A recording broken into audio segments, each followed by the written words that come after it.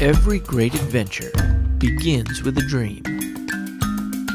In the fall of 2017, that dream became a reality for a select group of 70 discerning travelers as they received a special invitation to screen the feature film Chasing Trane, the John Coltrane documentary, aboard South Africa's incomparable Blue Train.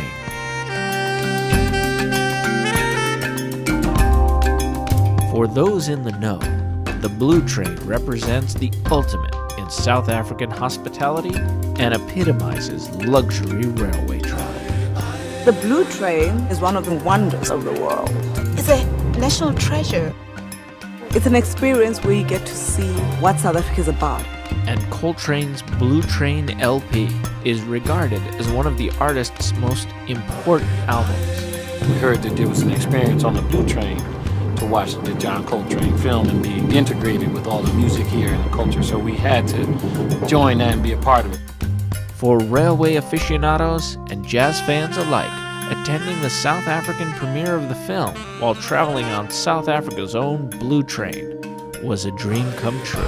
And I've heard a lot about the Blue Train, but to actually experience it and just to interact with people from South Africa and other parts of the world, the privilege of just being together, celebrating and paying tribute to John Coltrane, a great jazz legend. The African Ubuntu spirit, togetherness, bringing people together. Somehow John Coltrane managed to bring us together. In the grand tradition of the original, opulent Orient Express, the Blue Train reveals the majestic splendor of South Africa. We always say the Blue Train is the window to the soul of Africa. I tell you, the landscape from the time we left, it opened up like a beautiful flower. The Blue Train showcases the fauna and the flora of South Africa.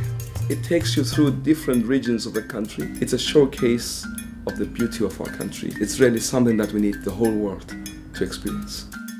During the 2.5-day, more than 900-mile trip from Pretoria to Cape Town, guests luxuriated in 5-star accommodations, enjoyed fine local cuisine in the dining car, and took exquisite excursions into the heart of the winelands, all set to a soundtrack provided by intimate live performances both on and off the train. Travelers were immersed in a cultural exchange of musical ideas, inspired by the genius of Coltrane and the modern beats and rhythms of South African jazz. Theirs was a journey whose destination was infinite possibilities. The John Coltrane experience has been nothing short of extraordinary. The music of John Coltrane, the food and people on the train, as well as the beauty of South Africa. It was just breathtaking. The Blue Train experience was an experience. It was magical. It was something out of this world. Yeah, I thought I was dreaming. A dream come true. I can tell you now, after this trip, I'm so inspired. It's unique, very, very unique. We fell in love with this country and the people and the spirit, and we definitely are looking forward to coming back again.